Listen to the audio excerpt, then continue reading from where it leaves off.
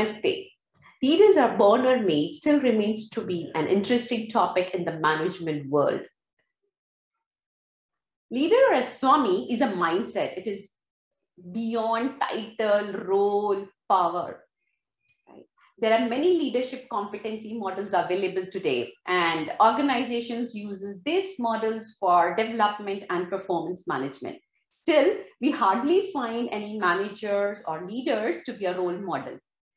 We all recently witnessed or experienced great resignation, which shows there is a need for in-depth understanding of a true leadership. And yes, this true leadership understanding is already available in Kautilya Arthashastra, which talks about 51 excellences of a leader. If you are on a journey of a swanhood or a leadership, you must go through these 51 excellences. This is very effective and relevant irrespective of the size of your organization, your work experience, the country you live in, your age, the kind of business spread you have, or the culture you come from. And to let you know, these 51 excellences are segregated into 4 different broad categories. And one of them is about learning attitude, meaning absorption of knowledge, and how do you constantly keep enhancing this. So learning attitude category is itself a very broad category. We will look at 3 excellences covered under this category. That is Shushrusha, Shravan, Grahan. And yes, there are more under this, but today we'll look at only these 3 categories. Shushrusha. Shushrusha meaning having a burning desire to learn or hunger to know more about people, passionately curious to explore new things, or to not only this, increasing knowledge.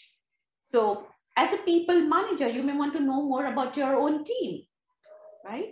Or as a leader, you want to explore what's the new in the technology world, like a digital transformation.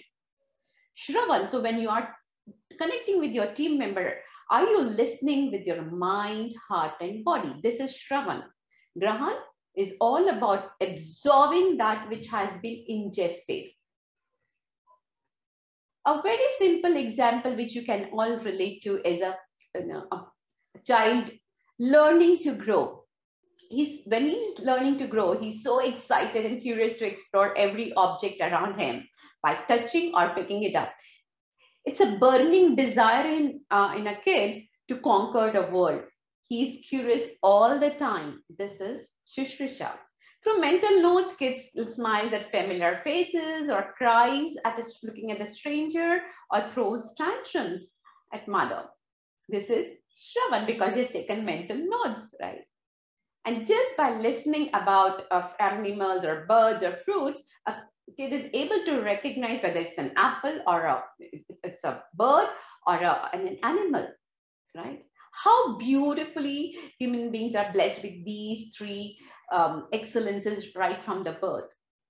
Similarly, you would have heard of successful CEOs or players or leaders talking about having a good coaches in their life and how they have helped them.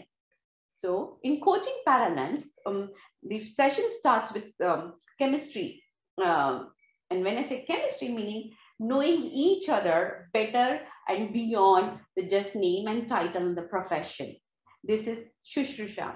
Whereas information gathering, making notes, using these notes for further development and achieving the goals or the objectives of coaching is all about Shravan and Grahan. Thus, all 3 qualities are very important for a successful coach.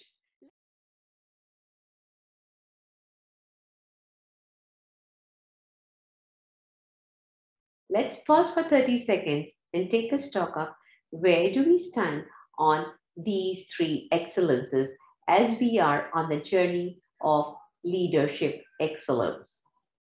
Close your eyes on a scale of 1 to 5.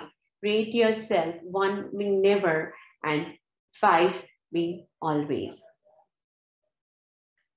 Ask yourself, do I accept when I don't know enough? Do I look at situations, people, place from the point of view of what I want to learn more about them? Or do I listen, watch, read, discuss with an open mind, or do I listen to them with judgment? Do I make a conscious effort to absorb the information? Do I revise and revisit the learning till I'm confident of about my understanding on the topic? Hope this gave you some idea about learning attitude and triggered you some thoughts what needs to be worked on. In fact, yesterday I was reading about McKinsey's new book launch, that is CEO's Excellence, which is about the 6 mindset, which actually is also about the leadership lessons from 67 CEOs across the world for successful companies. And remember, we started our topic with Swami, or a leader is a mindset as defined by Acharya Chanakya. Wow. Kautilya Arthashastra called Swami, or leader, is a mindset, and wrote 51 excellences thousands years back. And today we are trying to explore and still doing the research around it.